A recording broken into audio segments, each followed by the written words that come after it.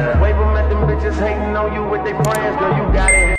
Hi, Drew Man, it's Lil Dream, and I'm back with another video. So good morning. As you can see, it is 7:42. This is what I'm having for breakfast. Pancakes, which is pancake eggs and bacon. And I made a mistake. I don't know why they brought me up here. I do not like this cereal. I do not eat that. Yeah, so I got that, and I got a banana, so I'm gonna save that. Okay. I got some hot coffee, which I'm not gonna eat. I'm gonna drink. Yeah, guys, but I'll be back when I'm in the hospital, and the doctor come in to see me this morning, and I'm trying to see if he can switch my plan to every 3 hours, which he wouldn't agree to doing that. So I was fine with that. So my nurse, she bring in my Percocet for, I guess, breakthrough pain, so I can get my Dilaudid 1 milligram. And she bring it in, and like 30 minutes to an hour later, she's telling me that the doctor put in discharge papers for me.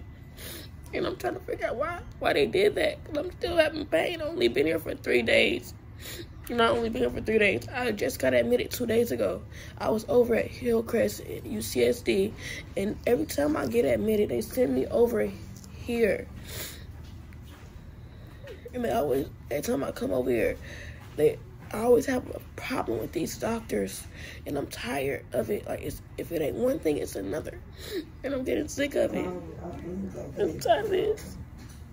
It's not like I was disrespecting the doctor or being mean to them or cussing them out or anything.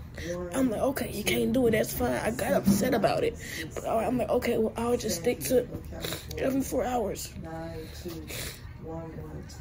I'm just so tired of having to deal with these doctors. Like, why they gotta treat sickle cell so unfairly? Like, it's not fair to us. It's not. We didn't ask to have this disease. We was born with this shit. Hold on, y'all. The doctor was so rude, it don't make no sense. Like, he come in here to do his round. He asked me a few questions, and I get ready to speak. He let me speak. When I start speaking, he literally come out the room. Like, just pull him out rude. Like, it ain't like I was yelling at him, cussing him out. None of that. I was so respectful. And he just pull him out the room. Like, for real. I'm so tired of these doctors here. I cannot wait to move. I'm so tired of living in California. Ready to go back to the South. I'm so tired of these West Coast motherfuckers out here. They have no kind of respect. They don't. But if I was to cuss them out and shit, then they'd really be trying to call security and shit.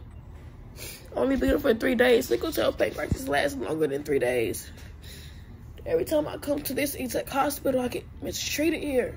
I'm so tired of it.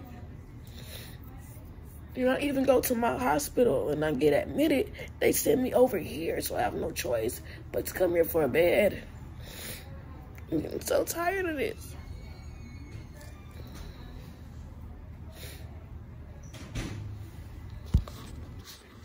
But I'll be back, guys.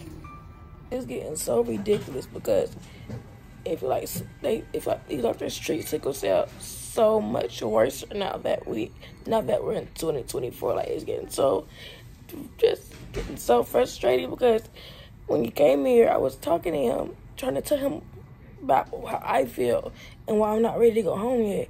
He completely walked out the door. Like, this rude as fuck, just walks out in the middle of me speaking and trying to talk to him.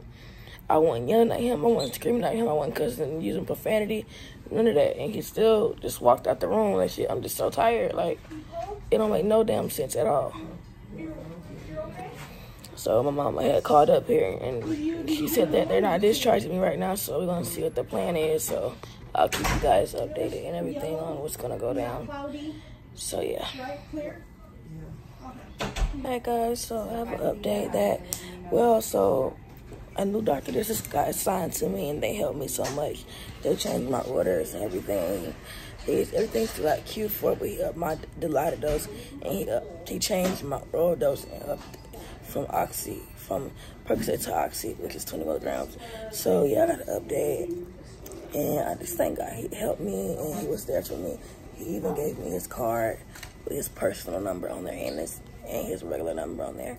Like his work number, his cell number on there, and everything. So if I need any help, I can just text him, give him a call, whatever. So yeah, and that's the end of this video, guys. Sorry I got really emotional. It just gets really hard when we have to deal with sickle cell and we have disrespectful doctors sitting up here judging us, mistreating us, being rude to us, you know, and just basing our lab chart or our vitals based off our hemoglobin levels and if we have pain or not.